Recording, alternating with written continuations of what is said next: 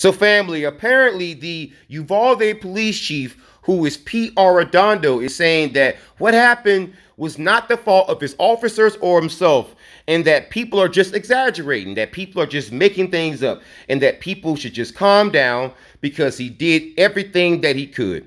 And he's saying this despite the fact that the Texas government right now is doing a probe into the incident, and also the Justice Department right now, it was announced, is going to also do a probe and a review of what happened.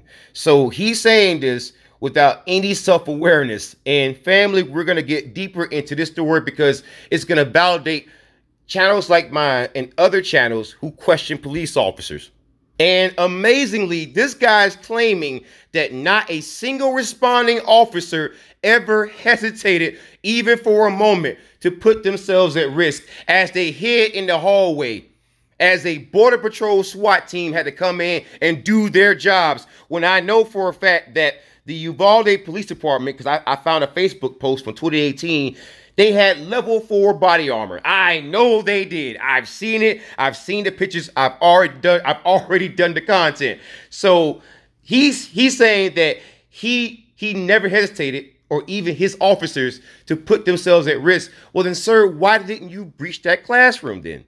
Why did you have to wait for Border Patrol to come and do your job then? Mind you, this man ran into the school with no key, no radios, and he did not take charge of the event. Now, with that being said, he was unsure of if he should take charge or not.